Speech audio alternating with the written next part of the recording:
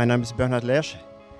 Well, in standard general relativity, C is in fact not a dimensional constant. If you give me a space like 4 vector, I can write this as a difference of two future-oriented time-like 4 vectors.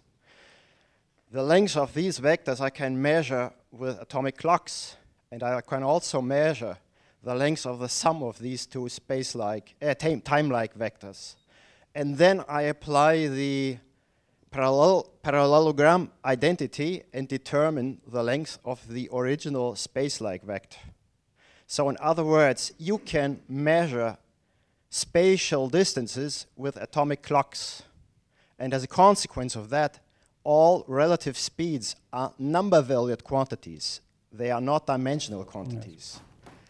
And if you look at the relative velocities of particles that move on the null cone, you discover that these velocities are actually absolute and not relative. They are independent of the choice of the reference 4 vector that you relate to. And the value of this absolute velocity is 1. You don't have to put it equal to 1. It is 1. But that's because you've assumed... And okay. You've assumed this is not a question of choice of units. You can measure your velocities in centimeter per second, inches per second, or whatever you want. Because all of these units, centimeters, inches, and so on, they are also time units. So C doesn't have to be put equal to 1. It is 1. And by no means this number depends on anything. So I think the fact you spent 5 minutes explaining all this just says that you have to come up with the whole dynamics of GR to make this statement. If I give you a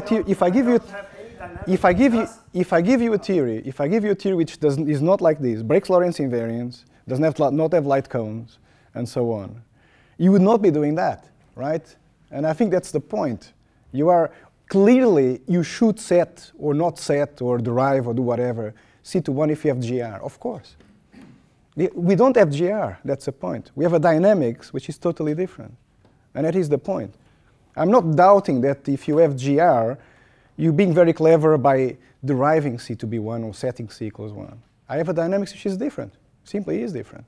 Thank you very much. First, a tiny historical point. I may be completely wrong, but I've only read Galileo in translation, like most of us, but I've never seen him discuss little g as a universal constant in the sense that Einstein discusses C in 1905. This was an analogy, you're right. Okay, yeah, sure. Yeah. But more a sort of deeper point I would say is on the homogeneity problem.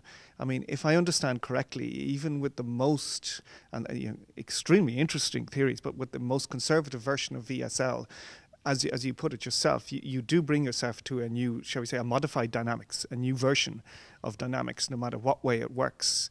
Whereas, I think you made a comment in the early days, which was a very good one, about inflation winning by default, at least before VSL theories came along. But I would put to you that inflation still wins by default. And the reason it wins by default, for me anyway, is from a philosophical point of view. In inflationary theories, all you're doing is dropping one assumption, and the assumption you're dropping is that the expansion in the infant universe should bear any relation to the sort of expansion we see in the adult universe. So you've literally dropped an assumption about the universe. So from that point of view, it's very conservative. I was really pleased that you didn't go down the route of, popular science magazines where you have an expansion of 10 to the alpha divided by a time of 10 to the minus beta, and it looks absolutely ridiculous, because I think that's a very weak argument, actually. It's like saying the number of atoms in this room is extravagant. But would you not agree that in that sense, inflation is actually extremely efficient, shall we say, as a theory? I think it's probably because I got older and I started caring less and less about the homogeneity problem, the flatness problem, blah, blah, blah. Those things are just like errors of the youth. I think what really matters is explaining the fluctuations. The fluctuations are, you can have all these philosophical issues about homogeneity and isotropy, which are fine-tuning problems. The real fine-tuning problem, in my mind, is really explain why n is 0.96, why a is 10 to the minus 5. Do we have gravity waves? I mean, this has really a more hands-on attitude. And to be honest, the various things I described to you, or only this found in 2007 onwards. So it was really a second generation of papers. I do think VSL solves the homogeneity problem. And the best way to do that would be like with a thermal bath, because you would homogenize a thermal bath. And then the fluctuations are actually different, because it's the thermal fluctuations. And it's something I didn't mention here for simplicity, but you do solve the homogeneity problem. The flatness problem is a different issue, okay? But I'm not disputing that you solve it. I'm just saying the cost is quite high. The price the cost is massive, but that's the fun bit, isn't it? Because of course you are questioning things about foundations of physics, unlike inflation. And you may think this is bad. I think it's good, because it's the only way we're ever going to learn anything. But that's my attitude. Sure. John Barrow, an interesting thing I think about these sorts of theories that you describe for the variation of some quantity like big G that's got dimensions, that we get this conservation equation for a scalar field or for big G, and it's always a second order partial differential equation. So when you integrate it, you get a couple of constants of integration which have the same dimensions as the constant that you are now varying. So you can always make a dimensionless combination, presumably by dividing your C of t, say, by your integration constant. So you're sort of guaranteed a dimensionless combination because you're integrating differential equations. But that does mean that, if you had a theory for varying C, there's an integration constant which is a constant which has got dimensions of a velocity. So you've sort of created a new in a way, constant. You think that's right? I think it's right. And in addition, it connects with all these issues about the fact that, you do have these ways of defining units which are wonderful in GR. Because you always recover GR in some limit. So for example, in the form dispersion relations, in the infrared, C goes to a constant, right? So it's, you can always not only use those integration constants as a way to form dimensionless variables, but they can actually be the infrared versions of the theory to which you reduce.